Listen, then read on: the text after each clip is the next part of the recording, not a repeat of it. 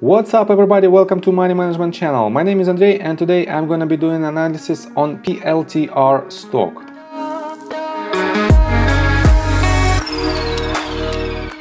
And before we get into all of that, if you guys would like to earn 2 free stocks with Webull, valued up to $1,850, please check out that link in the description below. All you have to do is sign up for an account, deposit $100 and choose your free stocks. That's it.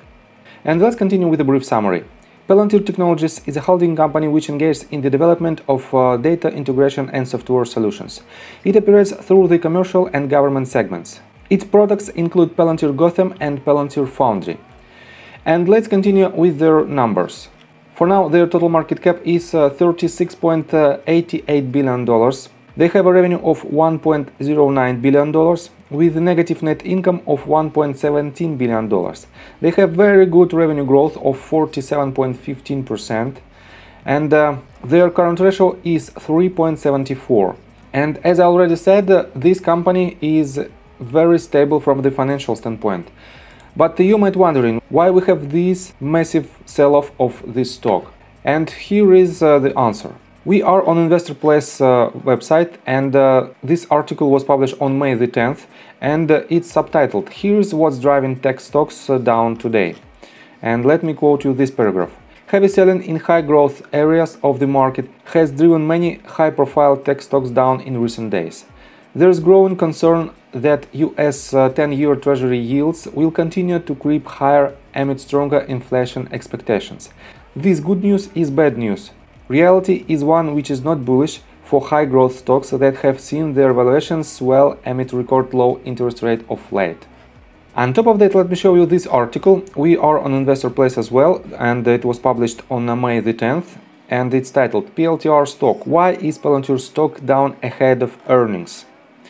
And here is the reason. Today, it was reported that the US Department of Defense is considering ending its JD Cloud computing project. This move appears to have shocked PLTR investors, driving a significant portion of today's outsized move.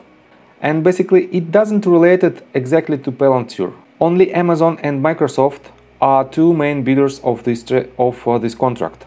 But let me quote you this.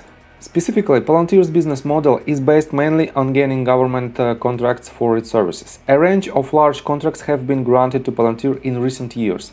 These contracts make up a majority of the company's revenue. Accordingly, investors bullish on Palantir are also bullish on the company's ability to not only keep its existing contracts, but grow its ongoing relationships with the Pentagon and other US government agencies.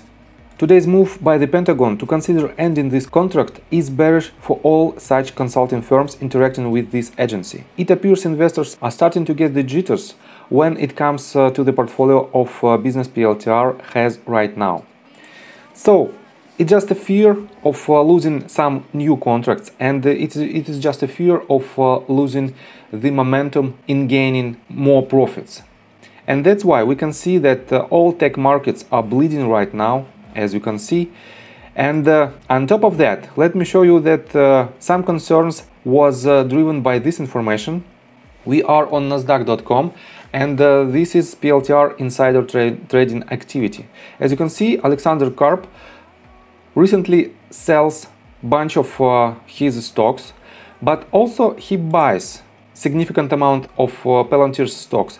And basically I don't know what is the reason of this activity, but let me show you this information. We have the total number of insider shares traded, and for the last 3 months and last 12 months we have the amount of shares bought by insiders significantly higher than shares sold. This means, in my opinion, this is not a problem for the company.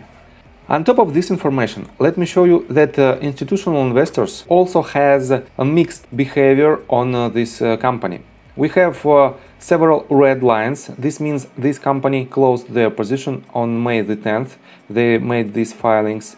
But majority of companies strongly hold their position, as you can see. And basically this information also leads us to the conclusion that Palantir has only temporary sell-off. On top of that, let me show you this article. We are on Seeking Alpha and this article was published on May the 10th as well, and it's titled "Palantir Highly Favorable Reward to Risk." And I will put the link on this article in the description below. It is quite long but let me show you this. The conclusion. PLTR's stock is going to be driven by a combination of changing total addressable market expectations, high growth and impressive profitability in due course. Currently, it looks as though the market is underestimating all of these, so the future looks very bright indeed. And in my opinion, nothing changed fundamentally for this company. This means we can rely on this company as a part of your long-term investment portfolio. On top of that, let me show you their website, and we have two recent news made on May the 6th and on May the 7th. And it says that US Coast Guard renews partnership with Palantir to fight COVID-19. And second one is Palantir Technologies and the Royal Navy extend contracts. What does it mean in the long term? It means that Palantir still has these customers.